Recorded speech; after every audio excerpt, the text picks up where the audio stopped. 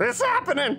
AMD stuff's happening! Oh my goodness! We also have a lot of Intel stuff, and then also Steam Deck stuff. Let's get into the hot news, everybody! I'm real tired, and I'm your Brett host. We're gonna be going over the hottest tech news I can find on the internet while you enjoy your breakfast. I probably should have had more coffee, but I've got nothing left, as you can see. But I'm gonna do my best to deliver the news to you in a way that is nice and enjoyable. So sit back, strap on, and let's get into the tech news. Number one, talking about somebody who actually is probably in the know on AMD stuff, revealing that Ryzen 6000 may be launching this coming January. If you're ready for a new class of products, likely, if I had to guess, this would be the V-Cache technology stuff that we're looking forward to. It could potentially be the APUs, Zen 4 based on laptops, but something to look forward to regardless. One Usmus over on Twitter revealing that Ryzen 5000, Ryzen 6000 processors will be working on the Hydra 1.0D software that's being developed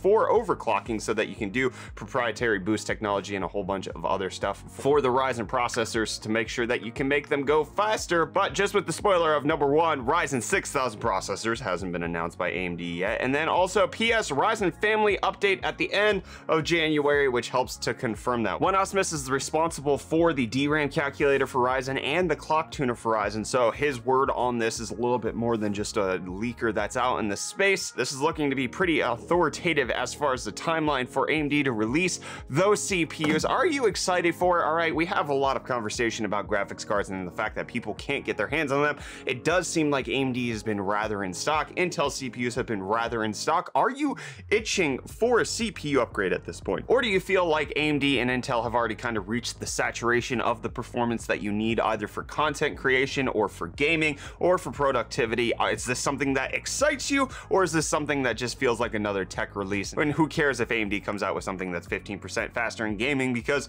you don't actually need it right now because you can't get your hands on a GPU? I want to hear from you down below in the comments. And you're going to hear about Cryptostonks right now. Bitcoin down ever so slightly, 0.75% in the red, to be at 62,937, just under $63,000. We're very close to Bitcoin hitting a nice number, and we will say on that day nice, because obviously that would be what happened. Ethereum up 2.38% right now to be very close to its all-time high, sitting at 46.39, having a relatively good day. Dogecoin having a relatively bad day, down to 27 cents. GameStop continuing its press forward to be at 5.48% increase on close to close at 218.33. If we look here, it's just been increasing ever since the middle of last week. Good job on GameStop. AMC also closing up 5.16%, continuing a similar trajectory as far as the meme stonks are going. And what's not a meme is the electric vehicle revolution, which is why I like to bring EV news here to hot news, because there's just a bunch coming out and I like to stay up to date on it, especially with the technology.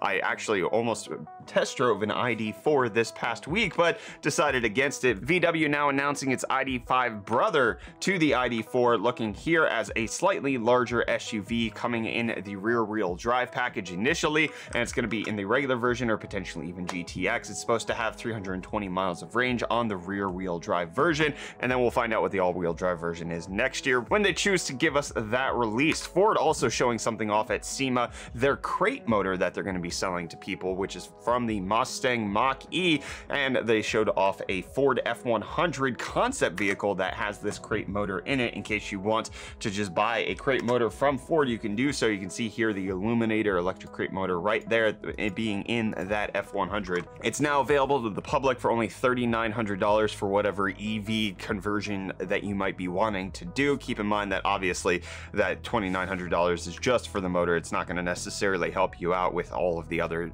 charging infrastructure that you're going to need, the batteries and all of that kind of stuff. So this is a good first step for making it a lot easier, but a motor is just a small part of the entire EV landscape, and one GPU is just a small part of Intel's plans for their upcoming Z graphics cards. There's new PCI IDs indicating that Intel might have 32 unique devices for their upcoming DG2 GPU launches that we're expecting to happen in January on their mobile side of things, which might not seem like a lot. 32 is quite a bit, but it's 6 times as many IDs as there were for the current DG1. So Intel definitely looking to expand their mobile lineup to give you more options options when it comes to playing video games on your computer or using it for content creation. We'll have to see how DG2 lines up against AMD's Ryzen 6000 APUs. And if you want to know more about AMD's upcoming APUs, we might get a little insight from Valve because they've announced that there's a Steam Deck APU deep dive coming on November 12th at 1 p.m. Eastern. They're going to be doing a live stream where they go over the custom AMD processor that's in there, which has a Zen 2 CPU and an RDNA 2 GPU, which is something that's very exciting for me personally, and I'm looking forward to seeing this. So mark your calendars for in about a week where Valve's going to go over all of those details in case you want more info on the Steam Deck before its launch sometime next month. And I'm going to launch myself into the stratosphere of not doing news right now because that's all the tech news I have for you on this Thursday, November 4th. I'll see you for breakfast tomorrow, my friends, and you can check out yesterday's episode in the meantime. Cheerios.